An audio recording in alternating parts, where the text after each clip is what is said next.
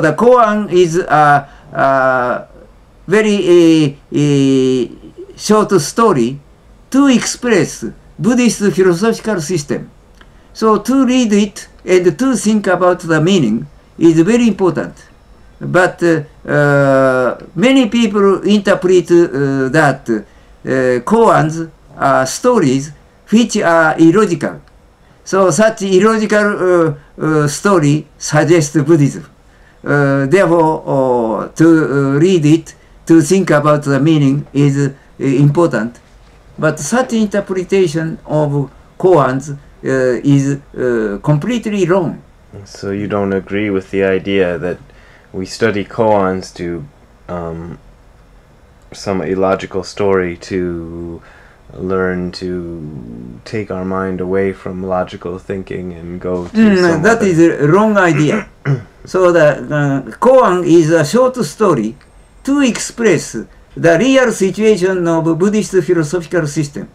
So to read it, we can grasp the Buddhist philosophical system.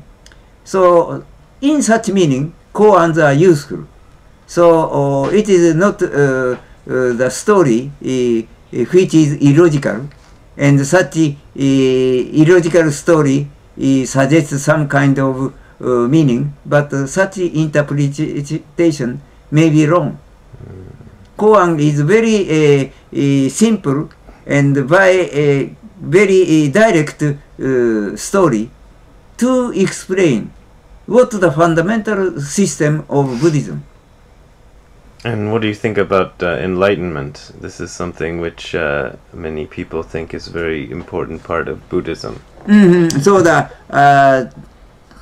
it is related with the true meaning of enlightenment. And I think the enlightenment have two phases. First is to practice Zazen itself. And by practicing Zazen, we can maintain our balance of autonomic nervous system. And such a balanced autonomic nervous system is just enlightenment itself. Therefore, to practice Zazen is the first enlightenment. And after continuing such a practice of Zazen for more than 30 years, Buddhist practitioners have understand the total philosophical system of Buddhism. That is the second enlightenment. So I think there is two kinds of enlightenment. First is to practice Zazen itself. Second is to clarify the whole Buddhist philosophical structure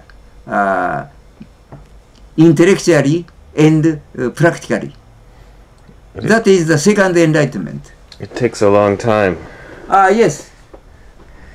Because even in China, so excellent Buddhist masters need more than 30 years. Therefore, recently our time to practice Zazen is not so long as in the ancient China. So in such situation, to get to the second enlightenment need rather long time. So in such a meaning, to get the first enlightenment every day is important point. And when the second enlightenment come is not so important for us. To practice that every day is all.